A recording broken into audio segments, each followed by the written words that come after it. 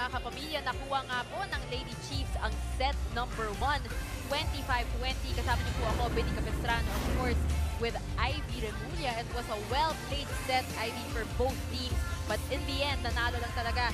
They got away with it, itong Lady Chiefs.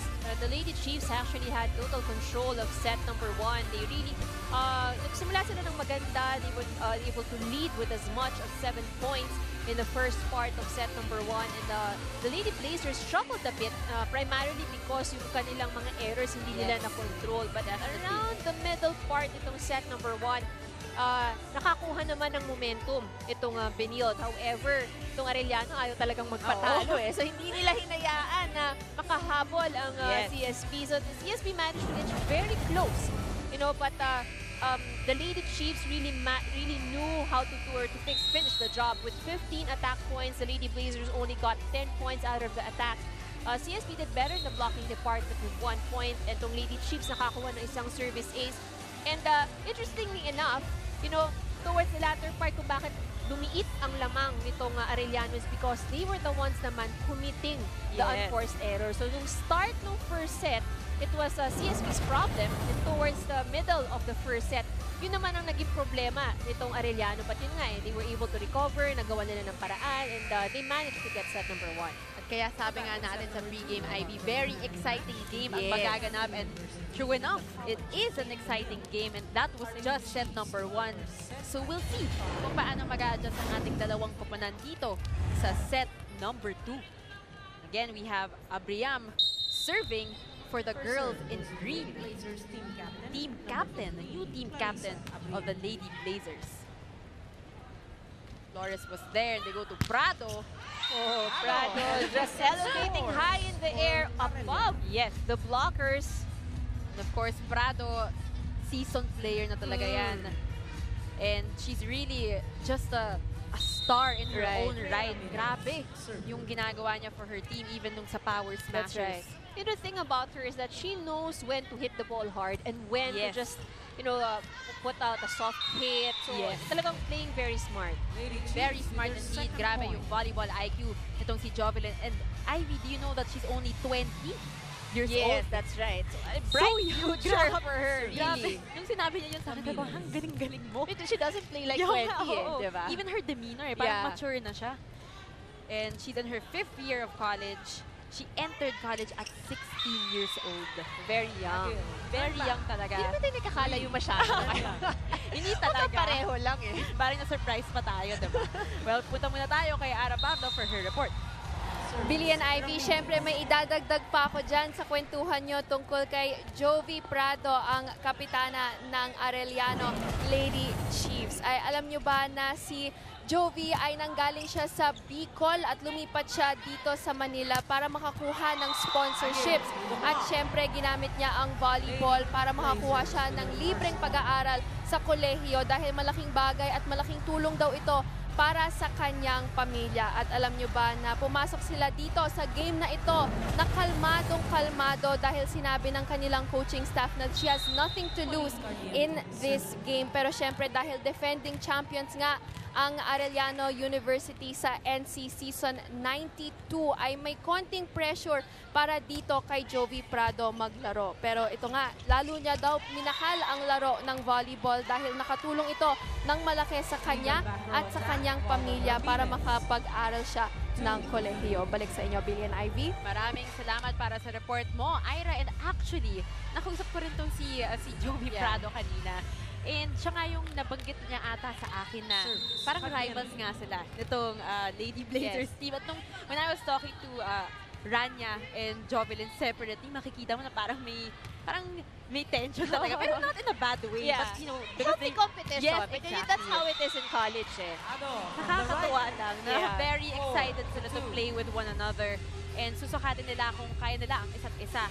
And of course, we have Polino Caico, the Arellano University president, supporting the Lady Chiefs in this game. Of course, kung ganyan kagaling yung team mo, syempre gusto mo mag-support talaga. You would really want to watch their game. At lalo na siguro nalaman nyo na CSB pa yung kalaban. Talaga rivals nga. Sila yung ato na yun. Sabi nga ni Ira kanina.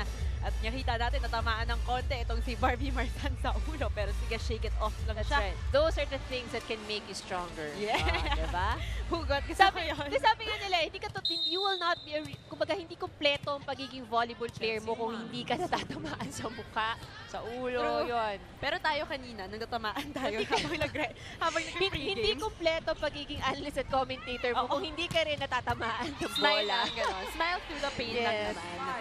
And of course, let's take a look at the score right now, mga kapamilya. Lady Chiefs still leading 5-3. Pero itong Lady Blazers parang natuto na sila sa mga errors nila in the first set. A very close game kahit start pa lang yung second set. That's true. A more controlled game now for the Lady Blazers. So, ang importante dito is they will not allow the Lady Chiefs to move on further just sa scoreboard. Right on cue, itong Lady Blazers, they're now just down by 1. 5-4 ang score natin. And of course, we have Claire Sarmiento serving. Sorry, rather that's Arian Dagin. Esguerra. Reaches over. Big move there. Smart move. And we have Don Gumaru of Arellano men's basketball. Talaga yung mga athletes natin. They're also Sinusuportahan. here. Baka mamaya merong sinusuportahan. May sinusuportahan niya. Pareho basketball pa yung nanonood. Pero huwag na natin chismisin. Hindi wala tayong alam.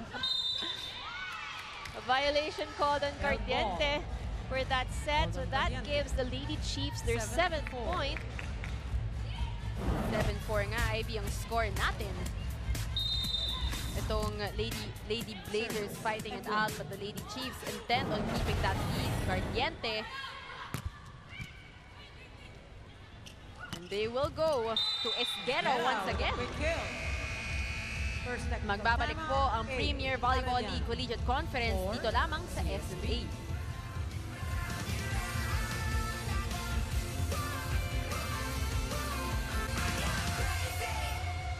Hi, Ate Regine.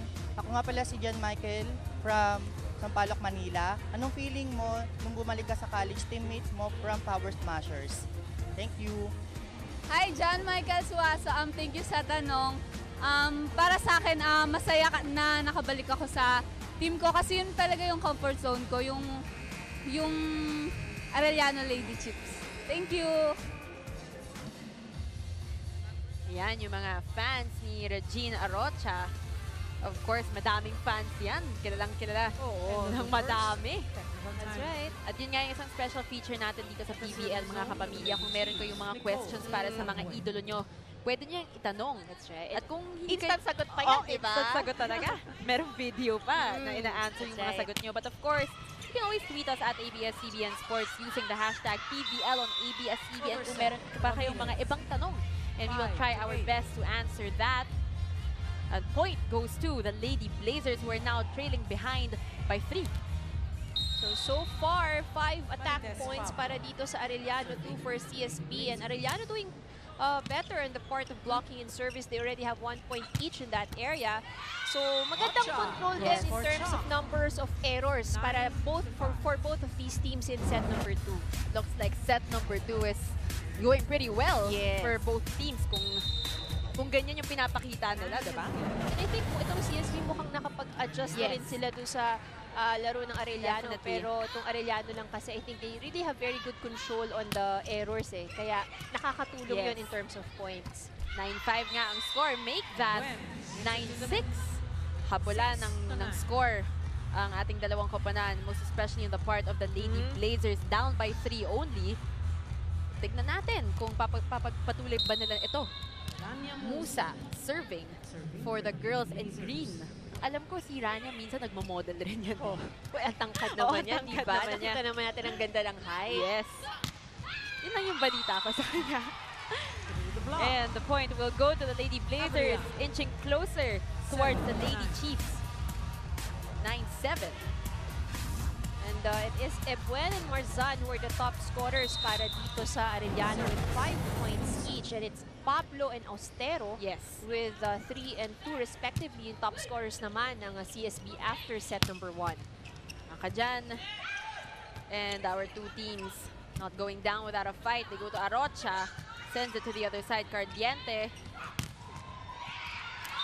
And that point will go to to the Lady Blazers, now just down by 1.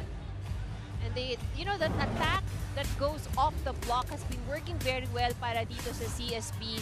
Arellano not quick enough to get to that ball. Usually, yun din yung isang advantage kasi pagka tumatama sa kamay ng blockers yung palo eh.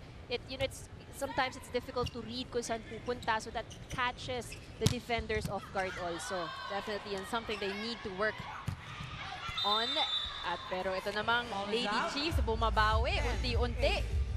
So that hit was too strong, goes outside. Regalo para sa Arellano. And something that the Lady Blazers don't want to do. Of course, but they're still down here, but by 2 points na lang, so madali na tong habulin.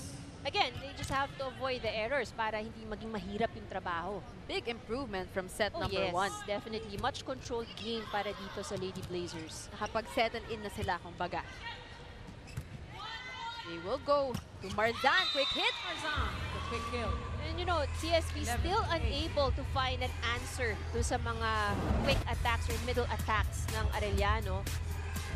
So they're having difficulty blocking it actually, and also the defense syempre na-apektuhan din yun. And of course, you played against si Andrea Marzan. How is she pag nandoon na kayo? Pag kayo na yung magkalaban? And I think one thing that improved in her game kasi is nakakabasa na siya ng depensa. So if she sees the hand of the blocker, alam niya kung paano naiiwas. So I guess that's why I'm saying that when you have her at front, you cannot have just one blocker going up against her. Kailangan at least dalawa ang nagbabantay sa kanya. Yes, and that's a mark of maturity. Yes, that's right. Grabe talaga yung experience nila. Kasi pinapanood ko yung paglalaro nitong sina Arocha, and iba yung mga galaw nila eh. Very mature na talaga and very confident with their moves. Wow, that was a very strong serve. Speaking of Regina Arocha, maybe one of the things that she picked up in the reinforced and open conferences. So that would be, I think, the second service ace for Arellano in this set, if I'm not mistaken. O'Malley will sit down. Ventura comes in for the Lady Blazers. Regina Rocha serving for the girls in white. Now with 5 points. Ardiente. Ventura. Natin. They send it to the other side. Marzan once again.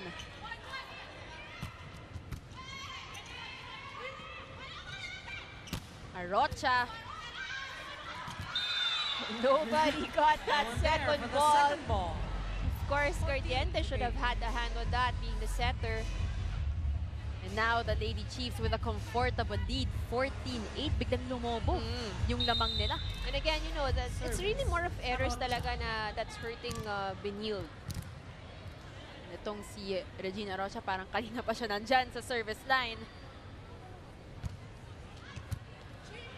Ardiente tries to tip it to the other side. Prado. Ardiente once again. Abriam. And that point will go to the Lady Chiefs. Too much angle on that hit. She was actually trying to call for a touch from the blockers, pero sabi nating referee, very clean. Walang tama. Medyo nakikitang frustrated na itong Lady Blazers, still stuck at 8 points, where the Lady Chiefs now at 15. Regina Rocha continues to serve.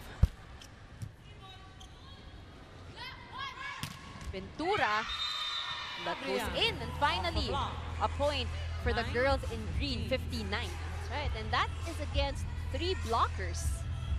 So a lot of feistiness dito. Gigil na talaga eh. Nanggigil na, and I think that's what Coach Mackie wants at this point. Exactly. Na hindi mag-lag yung laro nila, hindi maging stagnant.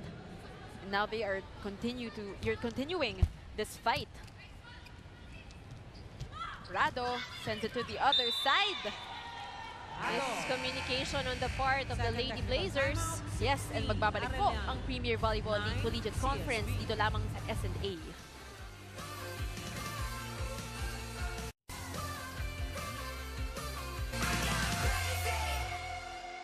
Hi Rania, I'm Jovi Berichao. Ano ang pagkakaiba ng paglalaro sa PVL kaysa sa Collegiate Tournament? Hi! Yung difference ng PVL sa other leagues, ang masasabi ko, yes, may televised, and then makakalaban namin yung UAAP teams. So, ang maganda doon, hindi lang yung NCAA yung makakatulong sa amin para mag-improve as a team. Maka-improve yung UAAP teams na ipakita namin na may lakas, may papapakita ang NCAA teams. Yon. Thank you for the question, and please keep supporting CSB team. Thank you! There you go. A question for Rania Musa. And kamag-anak kaya ni Sarah Veruchao yung... Actually, naisip ko rin tayo yun kanina eh. Baka kamag-anak naman yan. Actually, sabi nga ni Rania when we were in the dugout that she's very pleased na they're able to play in this kind of tournament against, you know, the bigger UAAP teams. Na maipakita naman yung talent ng mga NCAA teams. Kasi we actually have a lot of talent dito sa NCAA. So it's really good that we get a good mix para dito sa PVL Collegiate Conference. To see what's out there talaga, diba? Aside from the UAAP teams. And the Lady Chiefs now up by 6, pero nakapuntos ang Lady Blazers 16-10. And we go to Dolorito. Lay Dolorito serving for the girls in green.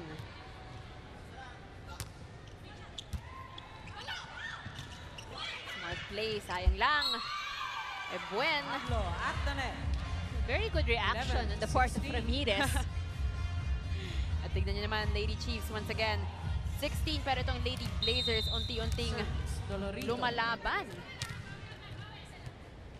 Dolorito continues to serve for the Lady Blazers. Ebuen. And of course, punta muna tayo sa Twitter para basahin ang mga tweets nyo.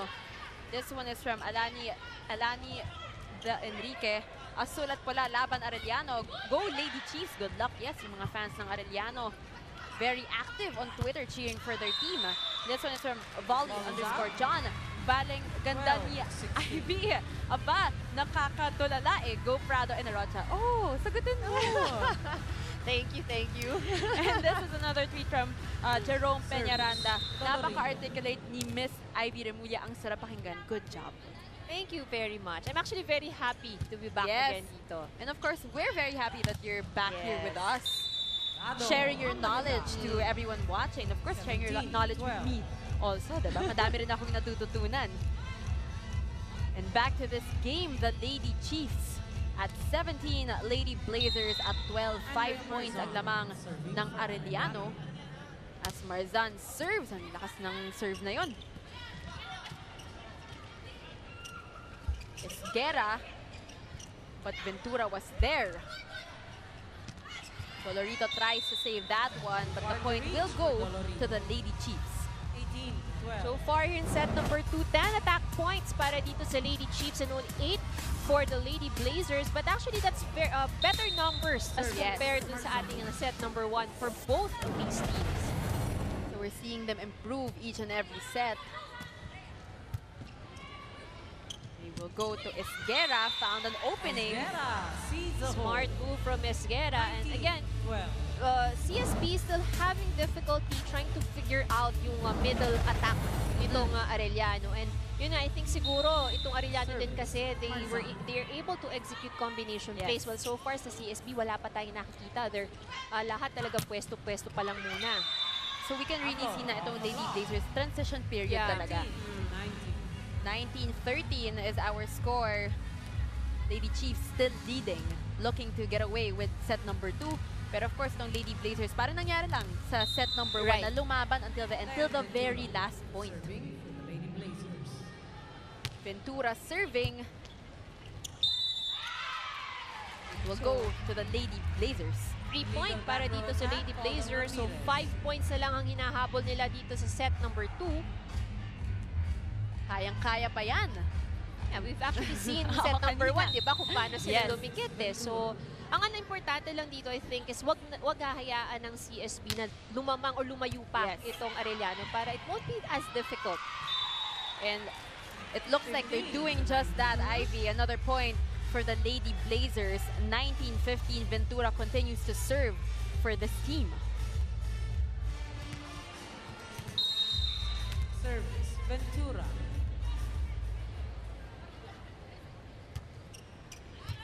That's another good serve. Ebuen. Flores sends it to the other side. Dolorito. Musa. And Ebuen once again. Lady Chiefs need a point. Oh, not a Pero, play there from CSB. You know, the Lady Blazers coming alive here in set number 2.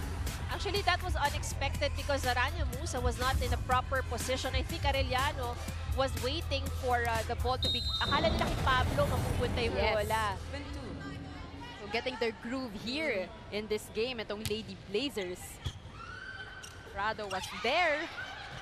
Buhay pa rin ang bola pero hindi lang na ilagay sa kabila. Kaya itong Lady Chiefs now at the 20s, 20-16, 4 points po ang lamang ng Lady Chiefs kontra ang Lady Blazers. Team captain Jovelyn Prado serving for the girls in white. She currently has 9 attack points. Dolorito, Musa. We go to Esguera. Buhay ang bola. And Oh, there that you go. was almost a good save actually. So not able to keep it up though. And we have Mr. Joaquin Loizaga, NU board member, currently watching our game, and Peter Kaiko, once again, Arellano University Management Committee. Yan, so everyone enjoying this game. Dami nating mga fans na nanonood. Right. Phil Oil Flying V Center slowly filling up. Esguera, exclamation point.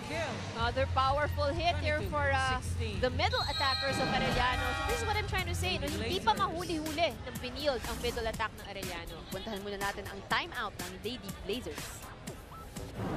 Pansinin nyo yung ikot ng tao nila. Pag nasa harap yung seller, ang pinapapatay lang na pinapapatay yung gitna. Yung opener, bibira lang ng binibira, bibigyan. Yung opener, ikaw tumulong ka dun. Hindi pwede papabayaan mo lang si Rania sa gitna. Hindi ka na makapatay doon, hindi ka patutulong sa block. Ano na mangyayari sa atin? Diba? Sige, abulin lang muna natin. Kailangan pumatay muna tayo. Gamitin mo si Rania sa harap. Pasahan mo natin, walang maabot sa harap eh. Paabutin natin sa kanya. Tulungan natin, ha? Go, habol na, habol na. Lady, Blazer, sige lang pag-block. Grabe si Coach Mac, chill na chill. Yun yung napansin ko sa kanya, very passive lang. And really just trying to encourage his team. And as you can see on your screens, yung fans na pinag-uusapan namin kanina ni Ivy, yan na nga po, slowly filling in the Phil Oil Flying V Center, watching this game, and of course, inaabangan yung game after this, right? Jovelyn Prado, serving. Dolorito. Musa, great blocking there by the Lady Chiefs. 23-16.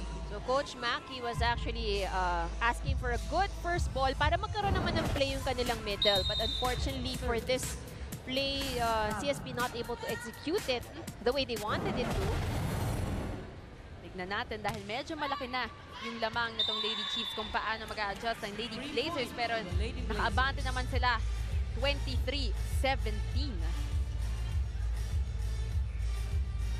Dagil will be serving for the Lady Blazers.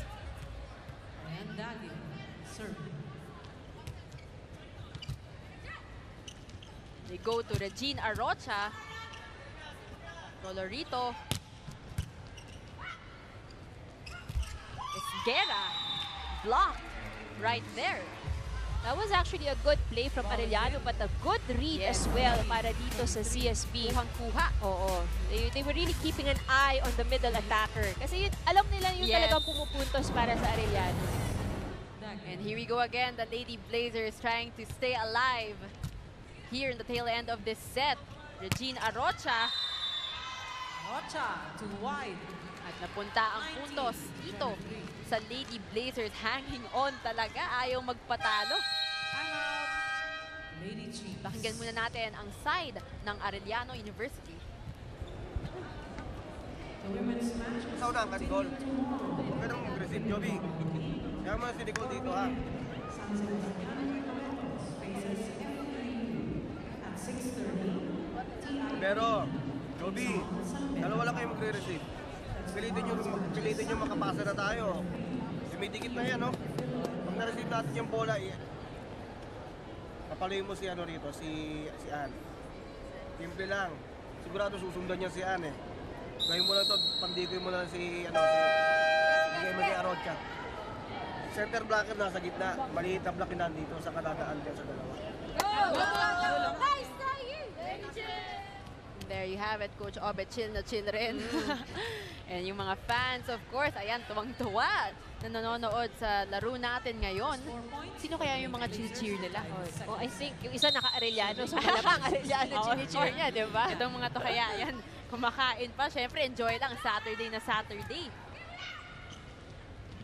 Arocha goes for the kill.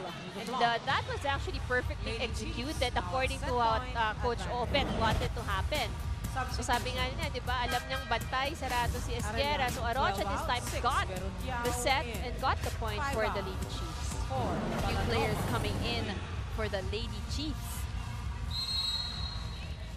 Of course, you have Vero Chow and Palanova. Lady Blazers. And here's another timeout on the part of the Lady Blazers. 1, 2, 3. So, 3. Back. C. Ha? Asa mo na natin. Target natin, pitin natin yung zone 1. Rania, kumuha ka ng blocker. Dadalawa doon, di ka sinasabayan. Ha? Ikaw, humingi ka rin ng bola. Sige, abulin lang natin. Okay, sige, go, go. Hey, animo! Lady! Go, go. Ayan na nga si Coach Maki. Grabe pa rin yung pag-encourage. Pero chill lang. Chill lang nga, diba? Chill lang siya. Relax lang siya. No, parang nagsasabi pressure ng eh. mga words of wisdom dyan. Kung anong gagawin. Oo.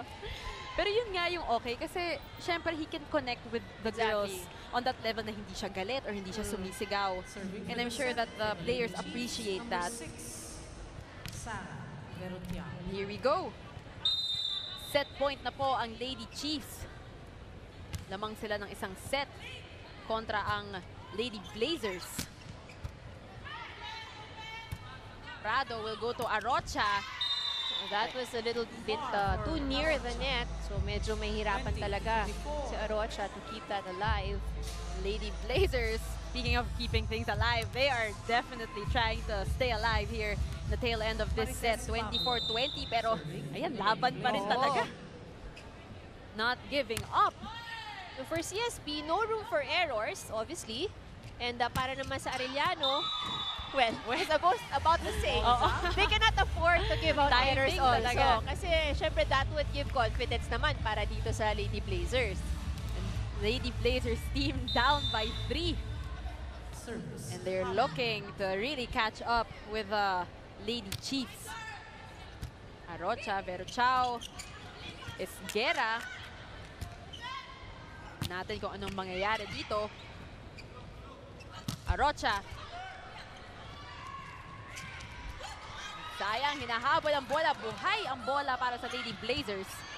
Vero Chow will go to Esguerra. And would you look at that, Ivy? Grabe ang fighting spirit nitong Lady Blazers dito sa set number 2. That's right. So now the Lady Blazers just down by 2. Grabe. In a very wonderful turn of events for the Lady Blazers. They are still alive and kicking here in set number 2. Pablo serving, Vero Chow. And they go to Arocha. Lady Chiefs cannot seem to seal this set number 2. They will go to Arocha once again. Ito yun na nga, answer para sa Arellano. Good way to end the set with that powerful hit by Arocha. Very nice down the line hit. Nobody from the Lady Blazers anticipated that attack. Ito na nga po mga kapamilya, leading pa rin ang Arellano 2-0. Tignan natin kung matatalo nila itong Lady Blazers or kung makakabawi naman ang girls in green. Magbabalik po ang Premier Volleyball League Collegiate Conference dito lamang sa SNA.